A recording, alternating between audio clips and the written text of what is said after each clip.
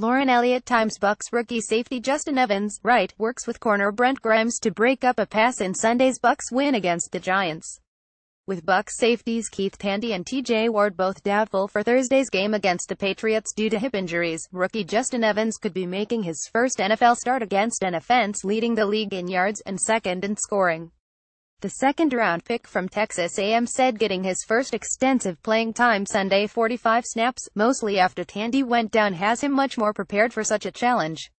"I feel like I handled it pretty good," said Evans, who had 3 tackles in the Bucs win. "I didn't know I was going to play that much, but I was ready for it.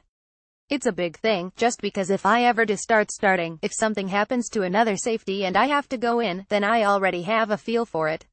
Evans played only 8 defensive snaps in the Bucs' first 2 games, playing primarily on special teams. Tampa Bay will have Chris Conte as an every-down safety, and Ward practiced in a limited capacity the last 2 days, leaving the door open he could still play. The Bucs brought in 2 former NFL safeties for workouts on Tuesday, former Steelers safety Jordan Dangerfield and Bears safety Harold Quardy Jones, but didn't sign either, suggesting the injury situation might not be as drastic. Evans has spent much of the last 5 months trying to learn the Bucs defense and get himself comfortable in the scheme and the speed of an NFL game, but said Sunday's live reps helped accelerate that process for him, just through the experience of a closely contested game.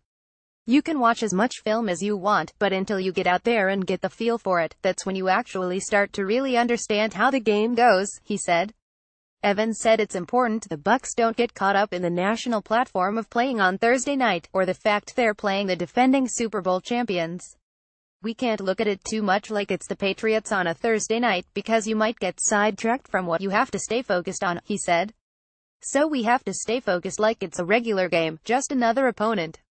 Last modified Wednesday, October 4, 2017, 6:03 p.m.